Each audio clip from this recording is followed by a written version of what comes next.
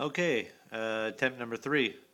I'm using the same model as before with a 12-volt power supply connected to an Arduino with a motor shield, and on pin 1 I've got the servo, which is connected up here.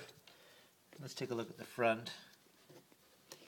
It's very hard to see because it's so dark, but it's the closest hole, which should give the most torque and the best leverage. See the zip tie here? I'm hoping that'll hold. It has before. The question is, how many times will it hold? So when I plug this in, it should do nothing for about 2 seconds and then start tapping the switch. Here we go.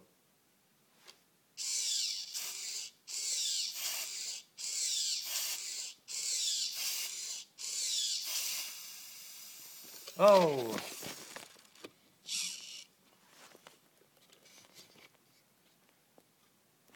Let's try that again, slightly better centered. And remember to pull the plug off when it's not pushing on the nozzle.